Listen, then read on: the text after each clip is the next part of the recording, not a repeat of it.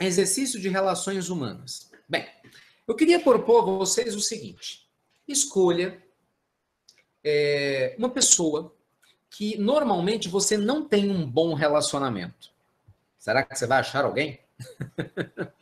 Tente encontrar alguém aí, né, nas suas reflexões, que a princípio você não tenha um bom relacionamento. Alguém que você fale assim, nossa, fulano de tal é difícil demais, eu não me relaciono bem, as coisas não vão bem, não funcionam bem, né? Pode ser seu pai, sua mãe, pode ser quem você quiser. Escolha alguém, seu filho, alguém que você não se relaciona bem. O que normalmente nos atrapalha muito, né, na hora que a gente tem um conflito com alguém? É a raiva, né? É a raiva, concorda? Na hora que você tem uma coisa que a pessoa fez, ela pisou no teu calcanhar, né? Ela pisou no teu pé, você fala, né? Vontade de xingar, né? Tem a raiva. Ai, ai. Eu acho que esse aqui é um ponto muito delicado, né? Então, o que a gente faz para evitar essa raiva? Nós precisamos entender o ponto de vista do outro. Porque normalmente a gente não consegue fazer isso. Porque com raiva, mal a gente sabe do nosso ponto de vista, ainda mais do ponto de vista do outro, né? Então nós vamos fazer um exercício aqui de empatia. Eu vou te mostrar o exercício aqui na frente das câmeras, mas a minha sugestão depois é que você faça com cadeiras separadas. Eu estou descrevendo direitinho como que você vai fazer, ok? Confie em mim, isso vai funcionar. Você vai ter uma visão completamente diferente. Esse exercício é muito legal. Então, qual que é a ideia? Aqui nas câmeras, nós vamos fazer o seguinte. Escolhe uma das suas mãos para representar a pessoa difícil. Escolhe um só. Mesmo quem tem muito, não. Vamos fazer o exercício primeiro com um, depois faz com os outros. Escolhe uma pessoa difícil, ok? Vamos supor que seja a mão direita. Ah, eu vou colocar aqui, sei lá, meu tio. Eu tenho um tio, meu Deus, muito complicado, a gente bate de frente, é muito complicado, é muito conflito e não dá certo. Pronto, tá aqui. Nossa, não gosto dele. Tá aqui. O que você vai fazer? Você vai distanciar a sua mão. Escolhe uma das mãos. Eu estou dando a sugestão da direita, é hipotético. Vê qual que é a sua, tanto faz. Distancia a tua mão. E olha teu tio daqui, de fora. Começa a observar. Quem é o seu tio?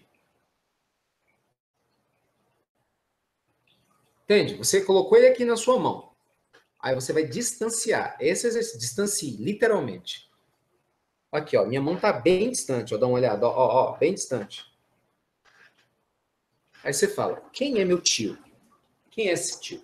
Mas você fala, esse tio tem, sei lá, 43 anos, ele mora na cidade ABC, é uma pessoa que sofreu muito, foi abandonado pela mulher, é uma pessoa amarga porque, infelizmente, o meu avô maltratou ele demais, foi estudar fora, teve um problema assim, assim, assado. Quer dizer, a ideia é que você comece a ver quem é o seu tio, entende? Tire a ideia, porque normalmente, quando você não gosta de alguém, a figura da pessoa que a gente não gosta tá aqui, tá enraizada, a gente não vê o lado dela. Eu não tô, pelo amor de Deus, gente, é sério isso. Eu não tô pedindo para você ignorar o que você está sentindo. Não, nada disso. Nós queremos um caminho lúcido que possa ajudar a gente a entender melhor o problema para resolvê-lo. Então, tire de você a associação, a mistura emocional e coloque na mão. E coloque ela aqui na frente. E comece a observar essa pessoa.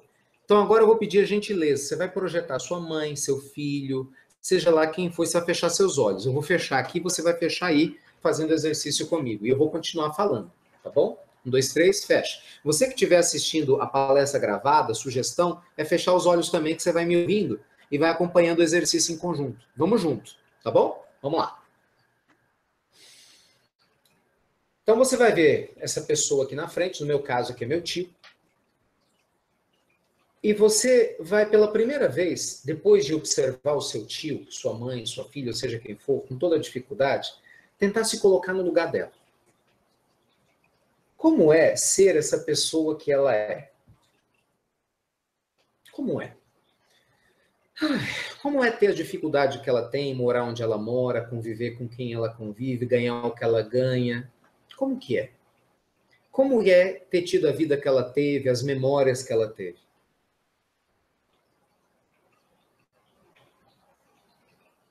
Você acha que você faria muito diferente do que essa pessoa está fazendo? Lembre-se, se você fosse você, você faria. Mas se você fosse ela, com a vida que ela teve, com as crenças que ela tem, você faria diferente? Certamente não, né? Porque se você fosse igual a ela, você fazer igual a ela, claro. Para fazer diferente, teria que ser você.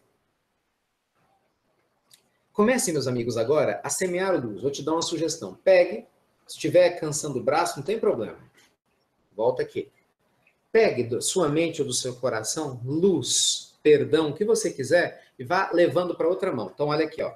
Eu vou levar luz do meu coração para o meu tio, para a mão. Eu vou levar perdão para o meu tio, para a mão. Eu vou levar consciência para o meu tio, porque ele está precisando. Eu vou levar mais amorosidade, porque ele é muito grosseiro. Eu vou levar, deixa eu ver, fé, porque eu acho que ele não tem fé. Então, vá tirando do seu coração e da sua cabeça um monte de coisas boas que você quer levar para o seu tio.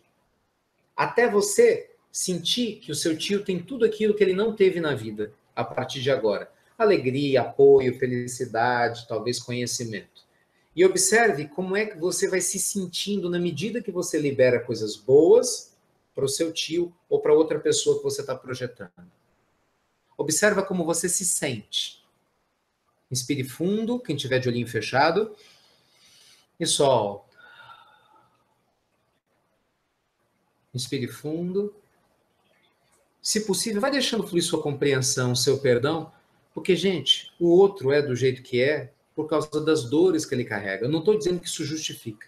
Mas se você for capaz de não se misturar com o desequilíbrio do outro, você passa a ter o olhar para o outro que Deus tem conosco. Você passa a ter o olhar para o outro que Deus tem conosco.